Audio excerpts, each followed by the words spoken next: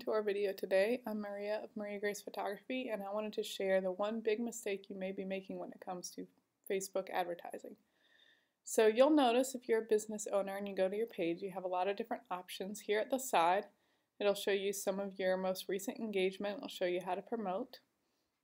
And you can scroll down through your posts and see how many people were reached, how many people continue to be reached, etc. So what most people do is they see a post that's doing well. This is well for me, may be a different number for you. You'll see a post that's doing well, or maybe Facebook will alert you to one that's doing very well on your page and getting a lot of engagement. And most people will come down and click Boost Post. This is your big mistake. It seems like an easy thing to do, and it is, and the reason it's so easy is because it's very limited. So when you go to change your audience, all you have for options is location, age, gender, and then you can add a few interests. But really, that doesn't do very much for you because we can't do anything about their relationship status or how many children they have or their income level. So when you just click Boost Post, unless you only want to boost it to people who like your page or people who like your page and their friends, then that's not going to be optimum. And you can just ignore this for now. That can be saved for another video. So don't click Boost Posts. We're going to hit cancel on that. Instead, a much more effective way of doing Facebook advertising is by going to your drop-down menu and clicking Create Ads. So this is going to load your ad account. And you're just going to click, for our purposes today, this very top selection, which is Boost Your Posts. So you'll click on that and it'll load any of the pages that you manage.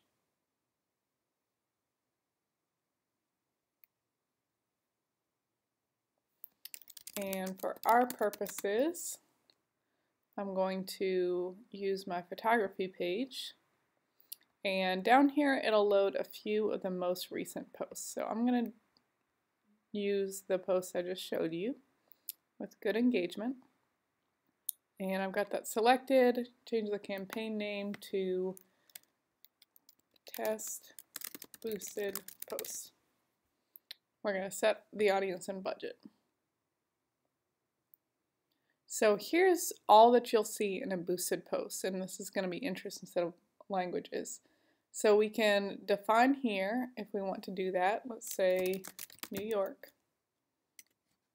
And we can say, a few different cities. Maybe we want to say New York City and target it to people who are living in New York City.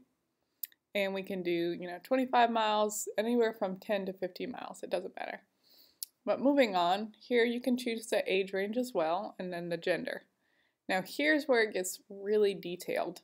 And this is what you can't do in your boosted post. You can add a language. So for most people it's going to be English, but let's say you might be reaching out to a Spanish demographic, you can add that as well, or whatever may have you. So let's do Spanish and English. Here we're going to do demographics, and this is really where the powerful part of not just boosting your posts is at. So let's go ahead and just hit browse so you can see some of the examples.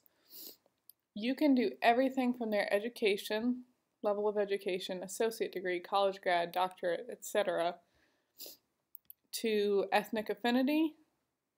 We can look at financial, their income, and of course these are estimated by Facebook, so they might not be 100% accurate, but you can already see how much more detailed you can get than if you just hit boosted posts. So you can choose income level. You can choose in their generation, baby boomers, and we'll kind of explain that out to the side here, people who were born between 1946 and 1964, Generation X.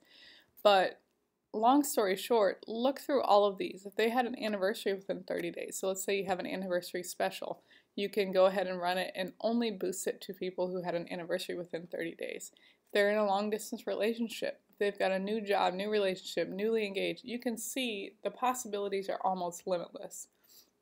We can talk about their parents, we can target moms.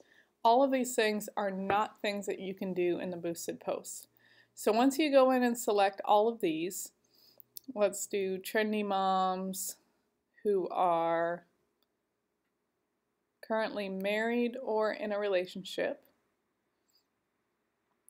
and let's say they're not already connected to our page. So this is another thing you can do. You can exclude people who like your page. So if you don't want to pay to reach your current audience, if you're just trying to reach a new audience, then you would just click that. You can also, you can change that at any time. You can also add a page here. You can add another page, or you can use these options with your app or with your events. So if your page had an event, something of that nature, you can exclude or include people who attended that event. This here on the right will show you who your audience is reaching. So right now we're looking at age 18 to 65, Spanish or English, within 25 miles of New York City. It's going to be a mom, trendy mom, in a relationship or married. And because of all that, I'm going to go ahead and hit women, which shouldn't really narrow it down too much just because of the fact that we want to reach moms. But it did cut down a little bit just because Facebook will be able to be more specific up front rather than when it delivers the ads. And then you'll go down here and you'll select either a daily budget or a lifetime budget. So your daily budget, you can run it continuously or set a start and end date. So that would be what you spend per day, or you can spend a lifetime budget, which is what I typically do because I have a certain budget number in mind, so I might, spend $350 over the next 2 weeks. You can choose the start and stop times. You can choose your optimization for ad delivery. This is a more advanced setting. I'm not going to really get into this right now. I would just say, unless you really know what you're doing, stick with post engagement for now. Yeah, that would just be for another video. And for your bid amount, again, that's a little bit more in depth. So go ahead and just stick with automatic. Facebook will serve it to the most people possible. Now this is important. When you get charged, are you going to get charged every time someone sees your post or every time someone engages with your post? For post engagement, you're going to get charged more per engagement, but if you really feel great about your content, you have good content, and you want to make sure you're only paying for clicks, then you would change it to that.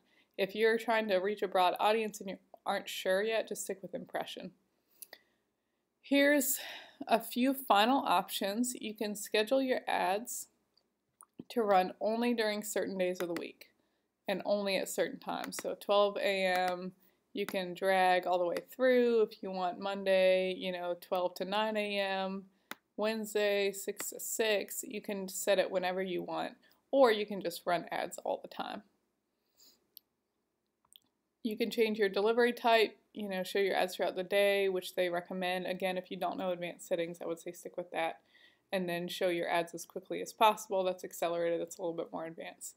Now this ad set name is saving your specific demographics that you selected. So for this one, I might type New York City trendy moms, English and Spanish.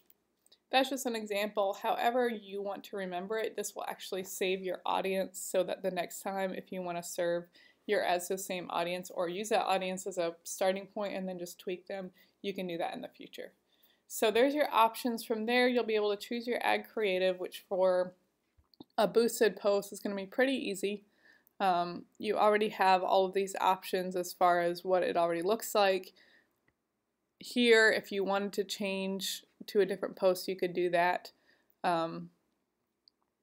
These are conversions. It's a little bit more advanced, so I won't dive into that now, but you can see there is a way to track your conversions on your actual website. And then here is the final selections, whether you want it to show up in the right column of the desktop, which will be over here, mobile news feed, which is on any smartphone, and then desktop news feed, which is of course on the desktop. Generally, I unselect this. However, it is a cheaper option and it still does get clicks, so you might just want to experiment around with it and see what you like. So there's all your options, and you just hit place order and you're ready to go. You can see that with a boosted post, you only get to choose a few demographics and a few interests, whereas with an actual ad, you don't have to spend any more money and you can get a lot more options. You can really target down very specifically. You have a much wider demographic and you can actually see who you're advertising to. So I hope this is helpful. If you have any questions, let me know. And I'm going to go ahead and sign off.